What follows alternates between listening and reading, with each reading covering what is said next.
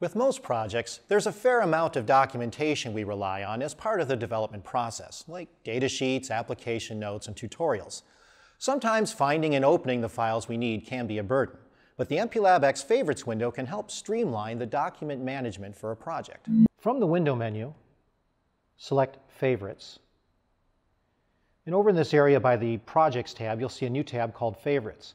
And from here, you can add just about any kind of document you wish. All you have to do is right-click, select Add to Favorites. And in the dialog box, you can choose your documents. For example, we'll pick a PDF file here. And that shows up in the list. And we can also add other types of files. For example, maybe a PowerPoint presentation that you're using for reference.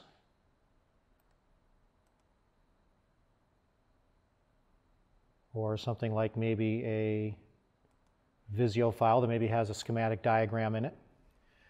And then from within this list, you can directly open any type of sort of cross-platform type document, such as a PDF file or a text file, simply by double-clicking on it.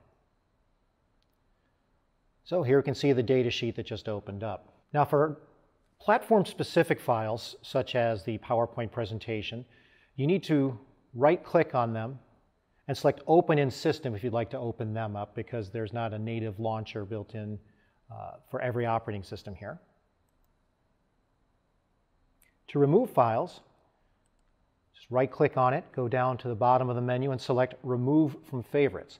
Now this is very important because there's also an option here to delete. Do not use delete, because that will actually delete the file from your hard drive permanently. It does not go to the trash can, it will disappear forever. You will get a warning dialog box asking you if that's what you'd like to do, but the safe way to do it is remove from favorites. That takes it out of the favorites list and leaves the file safe and sound on your hard drive.